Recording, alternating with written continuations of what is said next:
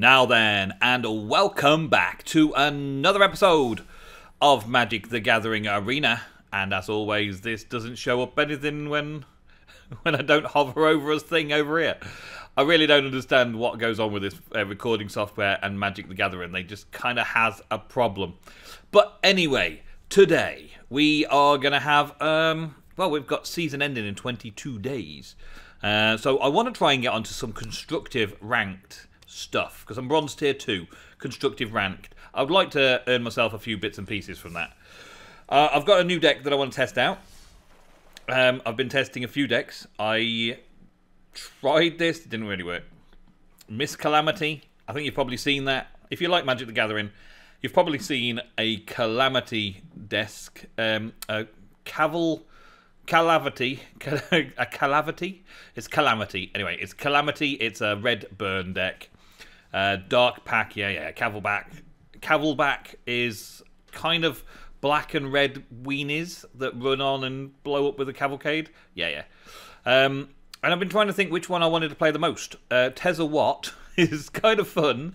It works in a strange sort of way because I get matched up with other strange janky decks. But I wanted to see if this Risen Reef deck is going to be quite as good as it seems to be used by lots and lots of people. So for a start, the Risen Reef itself, the star of the show, is the star of this set in a way. Oko, the Planeswalker, is also very good and in the same colours. So it would be awesome to add an Oko in here as well. But not in this particular deck, right? It's already going to be broken enough, so not in this deck. This is a very, very true to elemental deck. We have Nissa, who creates elementals. We have Chandra, who creates elementals. She also deals 3 damage to each non-elemental creature. Puts an emblem out. There's the Chandra Acolyte that does elementals and all that kind of stuff, right?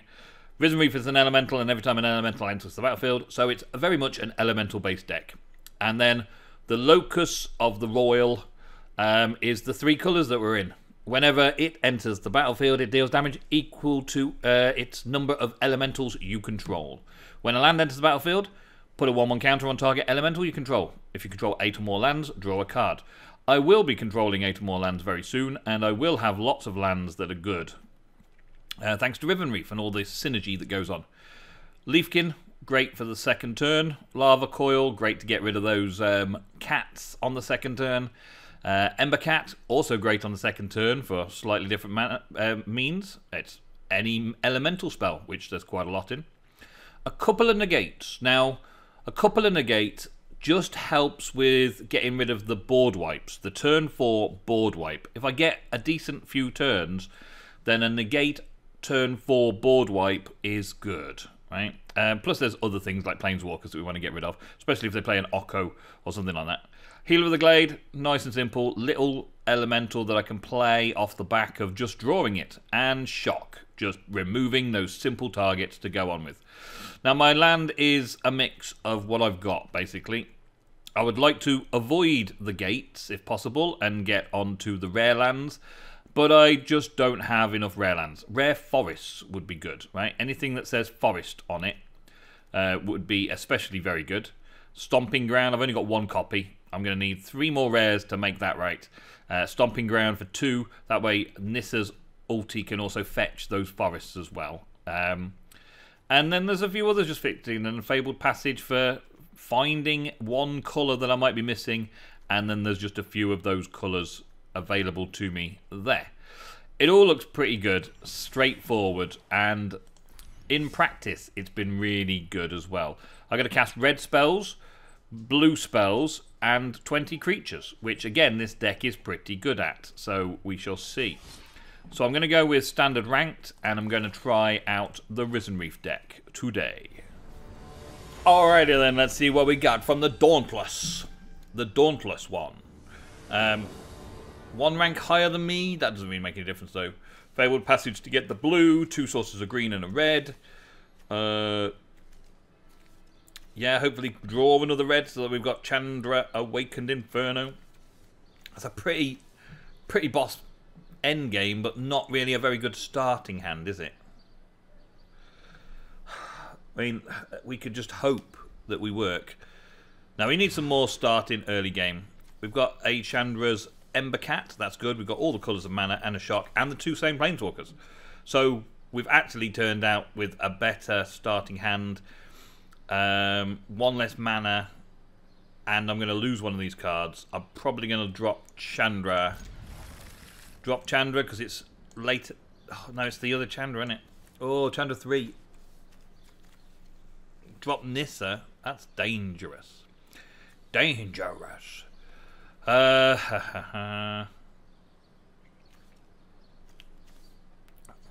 Difficult call. I'm going to put Nissa to the bottom. Because I'm a thrill seeker. Yes. I don't know. I've got red there to spend on mana, elemental or Chandra Planeswalker spells. So I've got that. We'll scry up to see if we can find something. We've got another shock. I don't really need a second shock. So we'll go without that. And next. We've got a shock on. And we've got an Embercat on for next turn. We will then have negate up as well. Pretty soon as well. Nothing going on for them. Another shock anyway. Why would it put 2 shocks together in the deck just like that? And it's technically 3 shocks in the first, what, 20 cards? Well, technically 10 cards. The first 8 cards. 3 shocks in the first 8 cards. That's just not on, is it? And now we've got that. I'll gain a life. Thank you. I will bring out Chandra. She's going to go down straight away because of the Gatebreaker Ram. I need double shock. I need a Lava Coil. That would be even better. A Lava Coil would be much better. But I can block with the Embercat and then shock it. So that is going to be my play. It's going to play another Guild Gate. Why are people still playing Gates? The main card of the Gates, the Field of the Damned, or Field of the Dead, has disappeared now. Playing this, target creature gets +2, +0 on first strike. Let's negate it. I'm not going to be able to shock or double shock the Gateway Ram anyway, but I will be able to take it out soon enough. Wow, wow, wow. Past the blockers, no blocks. Yep, I'm just going to take 5 to the face because I can. Well, there's something. That's going to be only 2 damage. I'm going to have to bring out Chandra. Chandra's going to take a hit for me. I'm a pretty great pyromancer.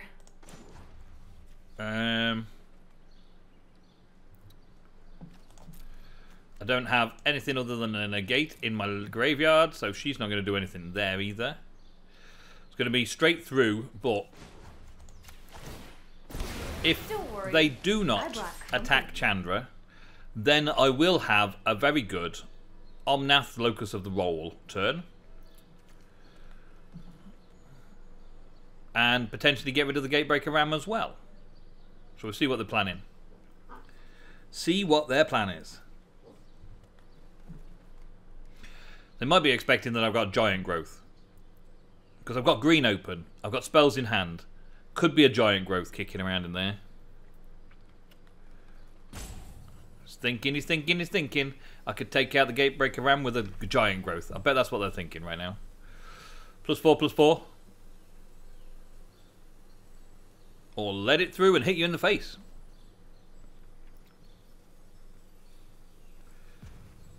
They don't really know what to do. So we sit back and wait. And we wait for a Risen Reef to come through. Because Risen Reef hasn't shown up yet. And Risen Reef should be here by now. Or maybe they've just decided to go off for a cup of tea. Unable to deal with a tactical decision like this. They literally just want to play a deck that just smashes face. And this is giving them far too many things to think about. I might win just by default.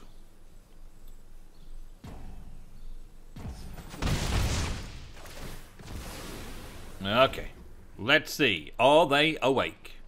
Any sign that they are at their computer, or whether they had to answer the door, or go and put out a fire, a chip pan fire, or the microwave blew up, or their kettle has boiled, or the police are at the door. I don't know. I don't know what's wrong with them, but I do know that they're not playing the game right now. Okay, so that's the game over. That's the first victory. Not a very fair victory. Not a great victory. I mean, I could have turned that game around a little bit, but once they've got one of those gatekeeper rams out, it's very difficult to remove it from the board and keep playing. Let's see who's next. It's Meryl. Hi Meryl, how you doing? It's Meryl from Sweden. I don't know if she's from Sweden. I have no idea. But it's Meryl. Leafkin Druid turn 2. Lava Coil turn 2. Negate turn 2. We don't have any green sources, but we do have 2 big hitters.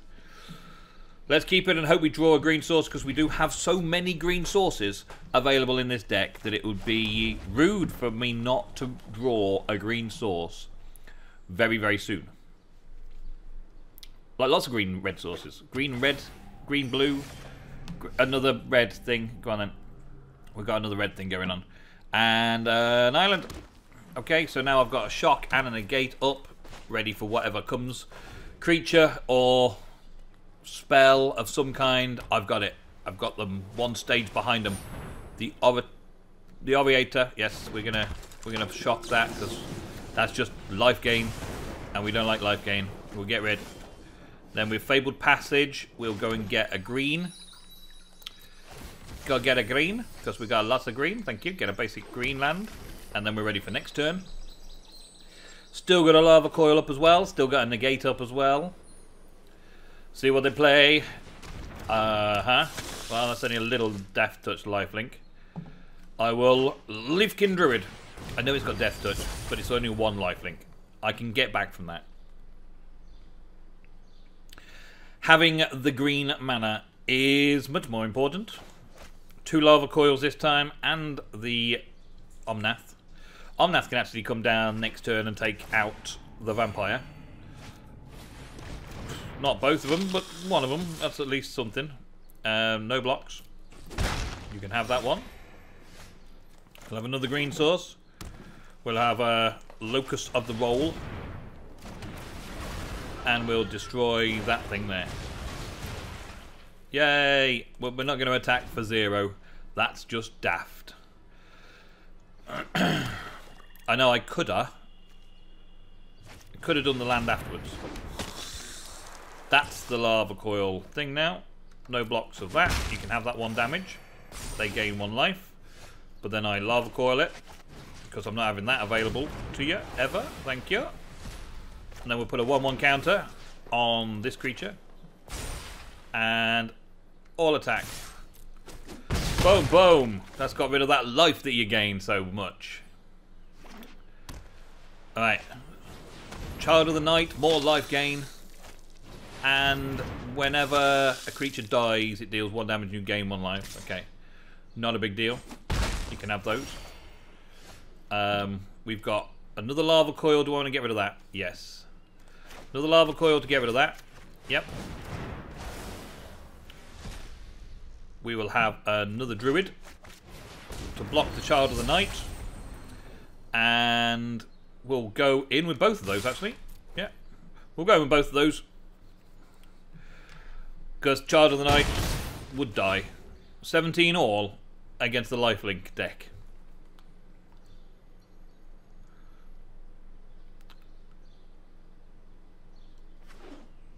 There's another land, gain another life, and their big spell of the day is nothing special. Okay, they're going to gain that life. I'll block the Child of the Night. Still get 2 points of life back, but I don't take 2 points of damage. So they get 3 back overall. I lose 1 overall. I can deal with that. Stomping Ground is a red source. Stomping Ground, I'm going to have it because I want to play Nissa. Let's put a 1/1 counter on that Druid. Yeah, that's me. Putting 1/1 counters on these little dudes so that they can at least block a Child of the Night. Yeah. Now Chandra, out it comes. Boom, boom, boom, boom, boom, boom, boom, boom, boom, boom, boom, ba-da-ba. And I think we're going to kick off with a deal 3 damage to each non-elemental creature. Kaboom! And wipe out the board. I've always wanted to make a really big before attacking in. Board wipe. The mortify target creature. Oh, that means I'm going to hit you for 2. Oh well, better that than nothing, eh? Yeah.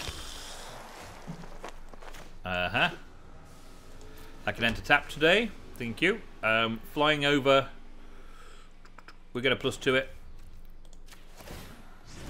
Oh, looks like someone's getting a little sweaty. Next time a target creature permanent dealt this way would die this turn. Exile it instead. I won't be doing that now. Flying lifelink. I'm going to get 2 damage in. I can't block, so there's no point, and they can't kill, so there's no point. They could have just blocked it, to be fair. And Chandra, the Awakened Inferno, will just do a -3 next turn and remove their board again. They're going to be a creature feature deck, aren't they? Unless they've got Planeswalker removing, Chandra Awakened Inferno is going to ownage. Let's draw a card, lose a life. Let's negate it. And then it just goes to the graveyard instead of going into exile as well. Oh my days! Look at that! I had a negate in hand. Nobody expected the negate in hand. Not with the Chandra deck. Oh, ow. You're playing with fire here. Let us... Well, we're going to have to cycle up, give them another emblem, No and attack in. In we go. And do I keep that in hand? I'm going to keep that in hand. I'm going to keep that in hand and see what they think. Because they might think it's a negate. They might think it's something super. They just drew a land, so it's nothing special. They're going to hit Chandra again.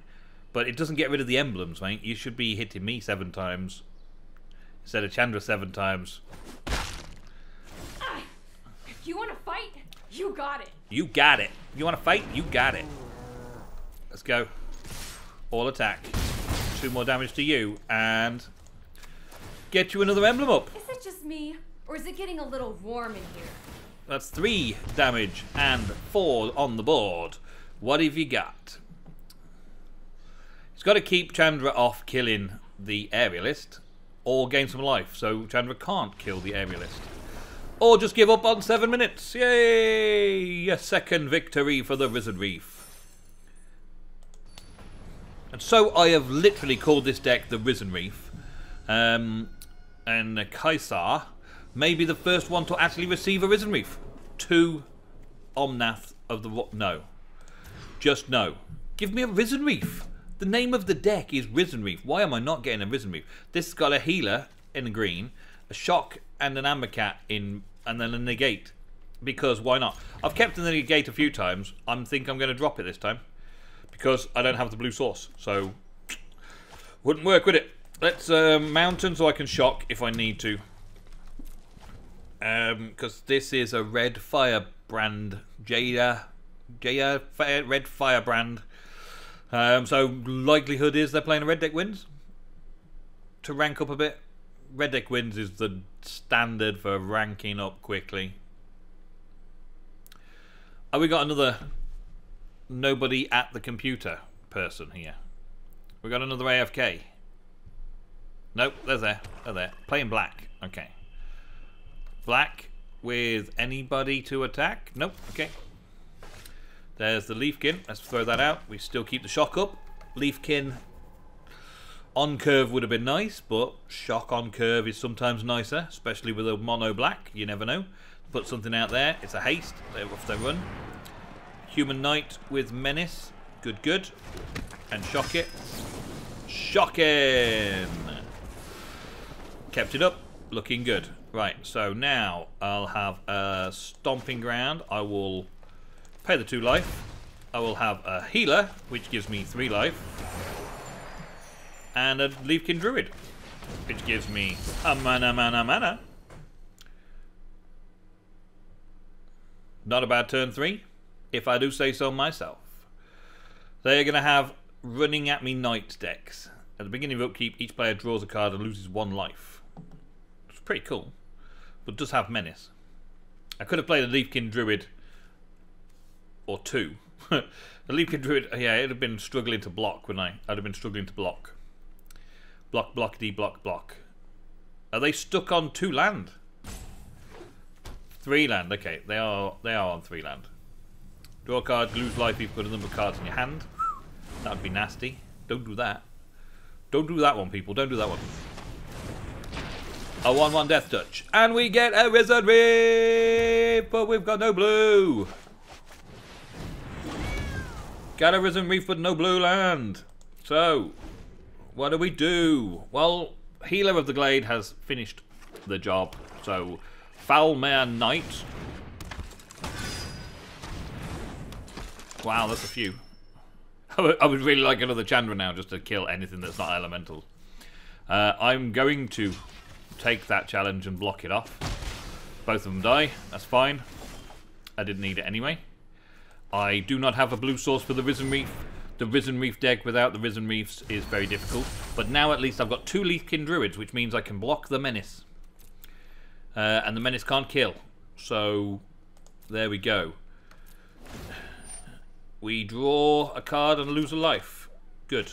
I got a green source. We'll just keep that Stormfist Crusader around now. And hopefully it will kill them 1 turn before it kills me. Yes. We shall see. Oh, they gained a life back. Okay, we're going to die at an equal rate at the moment. We've got a 2/2 flyer coming in over the top.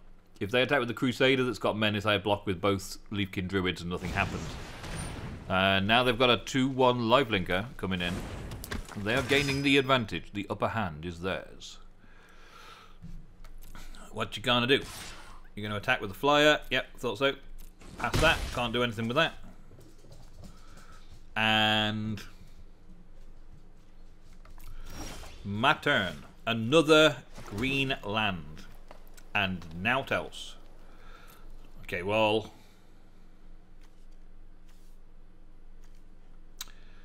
Do I attack in with the Embercat? Yeah, I really don't need that red mana for anything. I've got enough red mana. So we'll attack in for the 2. They block it, they die, or they don't block it. Yeah, a trade is fine. I'm happy with a trade. I draw another non-blue land. Oh my days. Game, really. Real bad shuffle. I get a Risen Reef, but no blue. At least I threw away the negate. That would have been another dead card in my hand right now.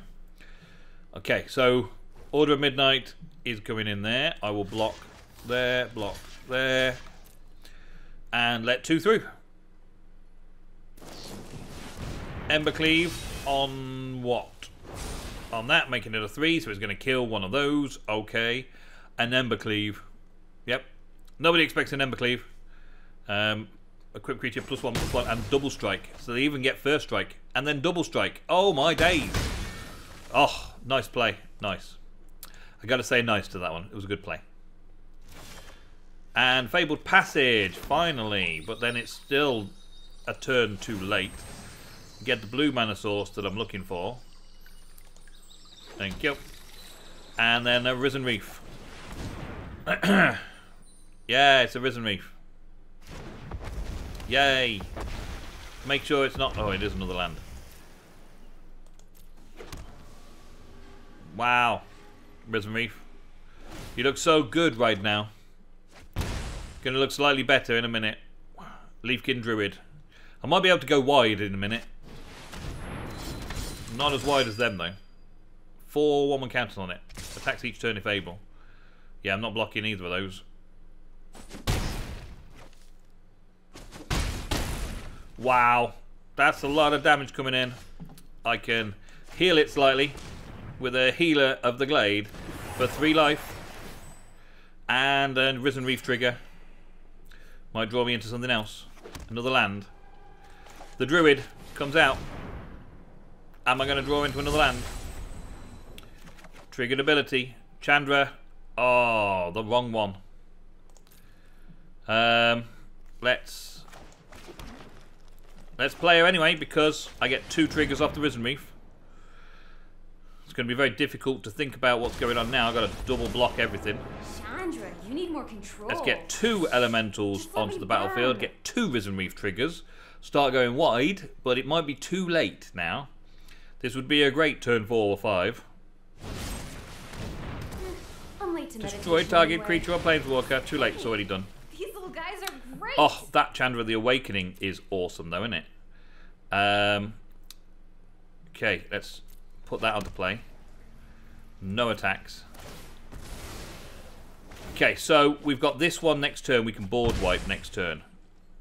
So we've got to survive this 8 damage coming at us. We've got to survive that.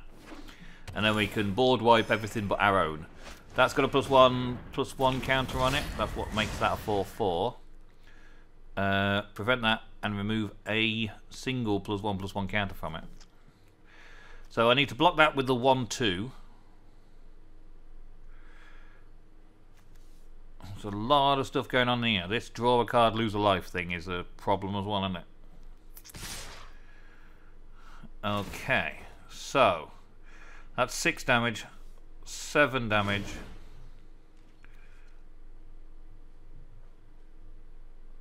8. Oh, that's 8 damage just there. So I'm going to have to double block that. And that's 7 coming through. Okay, so if we block there and block there with those 2. Risen Reef blocks that. That's the best I can do. That's 3 damage to me.